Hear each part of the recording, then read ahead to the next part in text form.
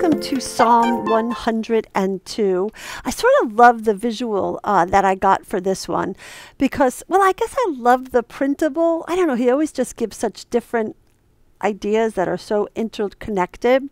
So Psalm 102 is called From Tears to Praise, a prayer for those who are overwhelmed and for all the discouraged who come to pour their hearts before the Lord. So I mean, it's fall, right? And everybody's starting to get the idea about pumpkin spice into their head. I think it's already actually at Starbucks. So I liked the idea of that fall leaf, and that so many times we can look at that fall leaf and we can see it as death, you know, that it is, we have to let go of things and we have to shed that skin. But I love the expression that trees just give us such a beautiful example of what it means to let go and release into tomorrow. Because if we can let go of yesterday, did I say that right? If we can let go of yesterday and just grow in deep and trust in tomorrow. I mean, what a beautiful place that is. What a beautiful way to do life, of just letting go of the things that are just too heavy to hold on anymore. The things that cannot go from season to season into for us. You know, the Lord calls us from one adventure to the other, from one adventure to the other. May we never think that we've made it or we've arrived, you know? So that fall leaf to me represents letting go of an adventure and not wanting to live there and inhabit that adventure forever, but know that he's got something great coming right around the bend. And it might be that I need a season of prayer or dormancy or a season of not in order to bloom and create fresh fruit again.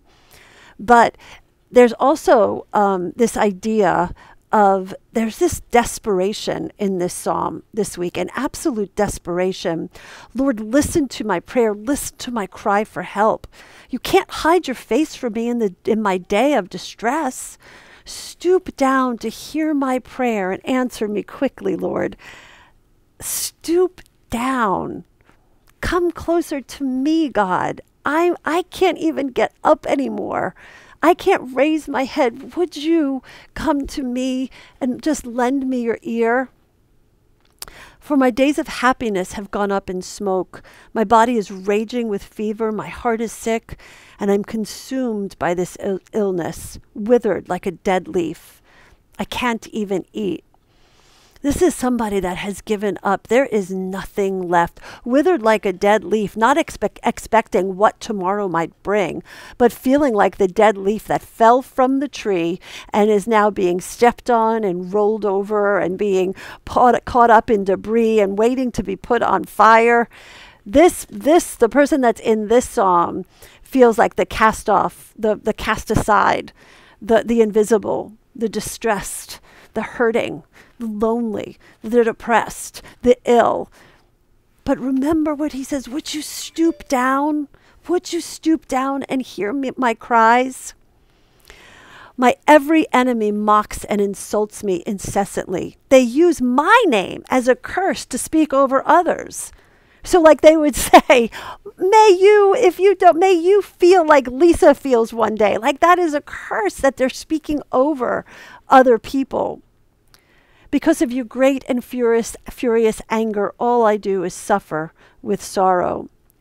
My crying fills my cup with salty tears. Wow, my crying fills my cup with salty tears. What am I drinking? What am I living on? My salty tears. I'm living in and being sustained by my tears. So remember though, would you stoop down? A candle is the representation of those prayers being uttered, those prayers going up, so that he can just stoop down closer into my circumstances. He listened to all the groaning of his people longing to be free, and he set loose the sons of death to experience life. He comes to us. He comes to us if we are a leaf that feels cast down and overlooked, if we are just despondent in our despair, when we send out our prayers to him like this candle, he responds to the prayers of the brokenhearted. He loosens the sons of death to experience life. That is our God. He replaces death with life. If you feel like you are just surrounded by death, desperation, depression today, send out a prayer to the Lord, because he will stoop down and he will hear you and he will respond to you. Read this psalm out to him today. Put your name in and make it a personal prayer to your God. He will listen. He will respond. So that's Psalm 102, guys. I'll see you next week on Psalm 103. Bye.